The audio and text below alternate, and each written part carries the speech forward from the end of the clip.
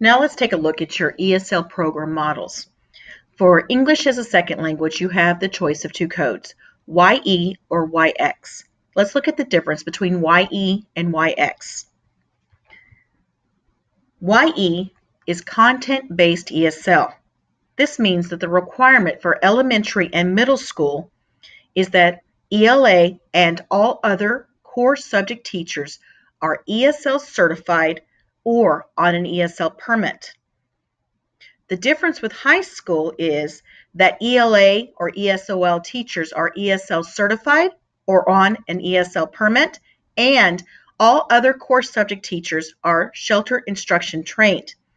This means that your math, science, and social studies teacher does not necessarily need to be ESL certified in high school for a student to be coded as YE. They need to have sheltered instruction training.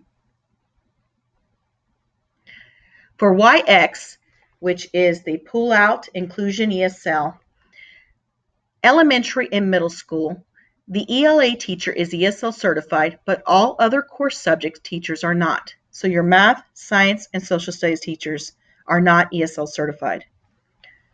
For high school, when using the YX coding, the English ESOL teacher is ESL certified, but all other core subjects such as math, science, and social studies teachers are not shelter instruction trained.